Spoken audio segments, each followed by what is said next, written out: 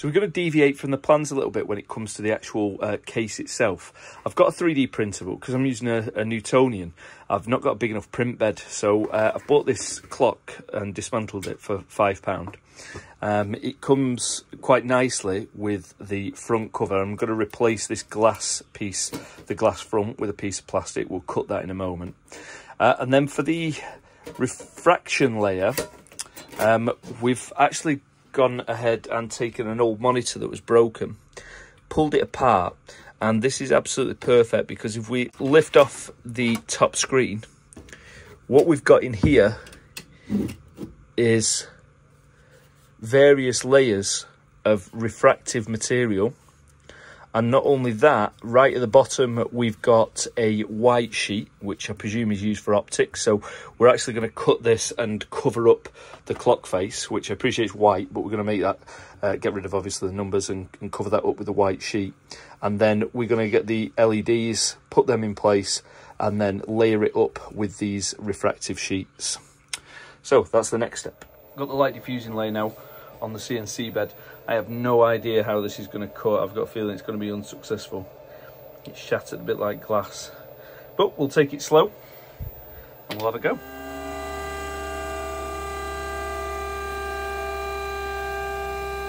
Cutting okay so far. Okay, so that's the diffusion panel.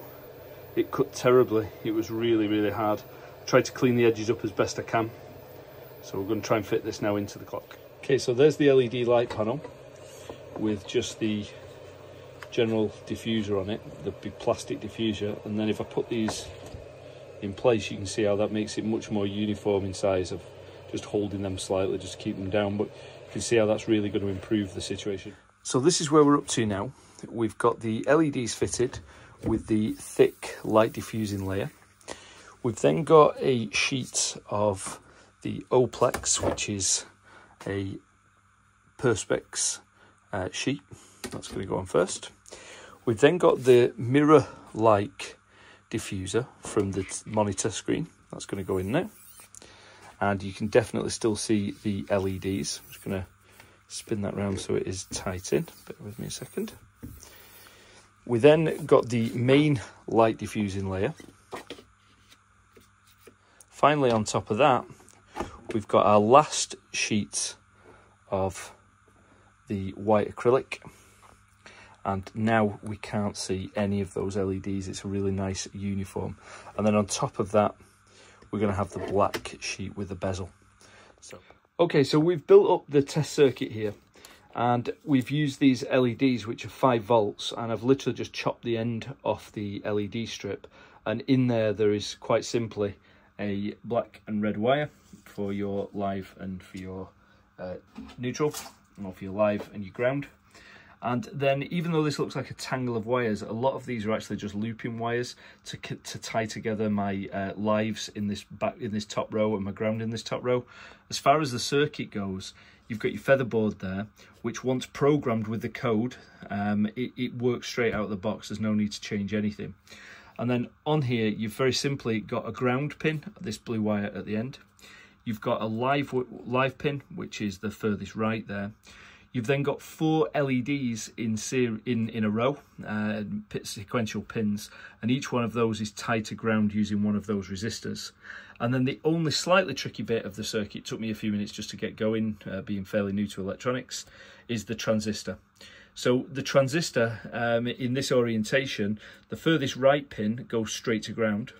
The middle pin is tied to the ground pin of the LED strip, which is here. And then finally, there is just a little bit of a configuration with 2 resistors going to ground as well, and also to the control pin.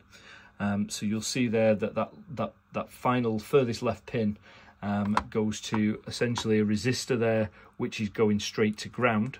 And then also from this side of the resistor, it's going through another smaller resistor, I think that's 330 ohm resistor, straight to the featherboard pin. So now that this is working, we'll just connect it up and we'll see it running in N.I.N.A, and then we'll have a go of putting this on the printed circuit board on the PCB. Okay, so when the circuit goes live, you get a readout from all LEDs, and also you get a battery check. So that was 3 LEDs, showing that there's about 3/4 of this battery going. And then the top LED starts to blink. And in N.I.N.A, and probably should do with a screenshot here rather than holding the camera, but once you've installed the ASCOM driver, you then see this Dark Sky wireless flat panel. You go into N.I.N.A, go into flat panel, and when I click connect now, you'll see that this goes solid, and I'll get a success connecting here.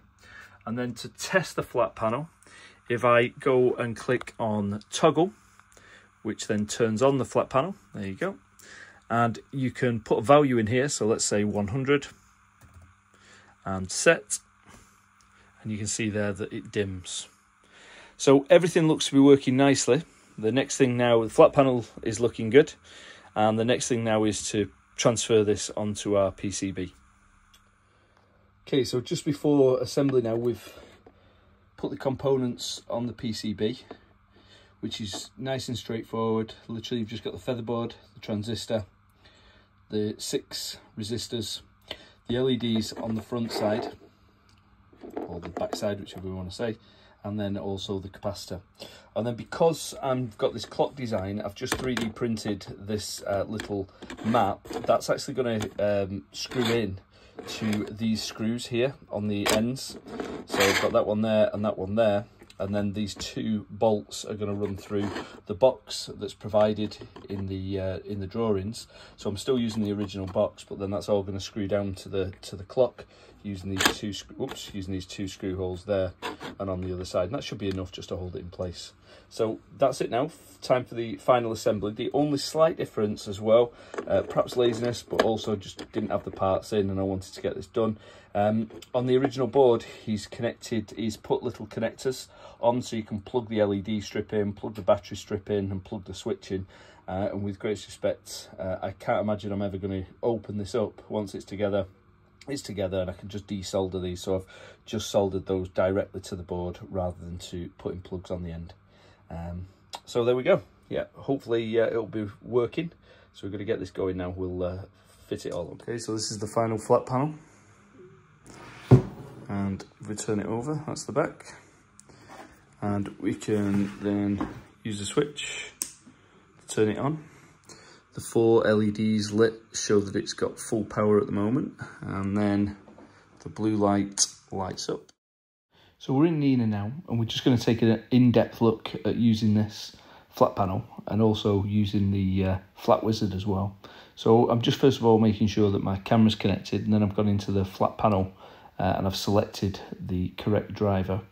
And then on the first time you use this, you do need to click the little settings icon and make sure that you are paired to the Bluetooth device so that you're paired to the flat panel. You only have to do this for the very first time you use it. After then, it's just simple case of clicking connect. You can see I can click toggle and immediately test the flat panel and check that it's working. I'm now in the flat wizard and I can set the number of flats that I want to take and just reducing it just for the purpose of this video. I normally take about 40.